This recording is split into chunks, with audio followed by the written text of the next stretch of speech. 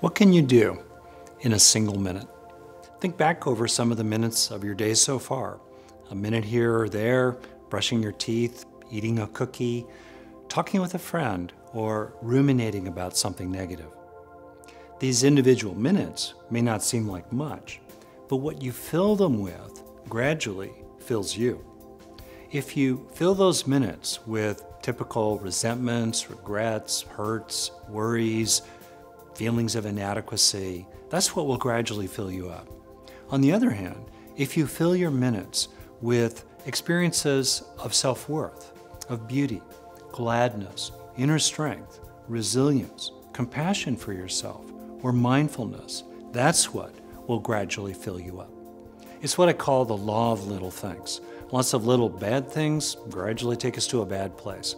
And it's lots of little good things, typically, that move us away from those bad places and gradually fill us up with experiences of well-being, calm, resilience, contentment, and love. So I've created a program with over 50 of the most powerful practices I know that are individually small and easy to do in the flow of everyday life, and yet over time, again and again and again, will gradually fill you up with what your heart longs for and what you need these days to manage the long and often bumpy road of life.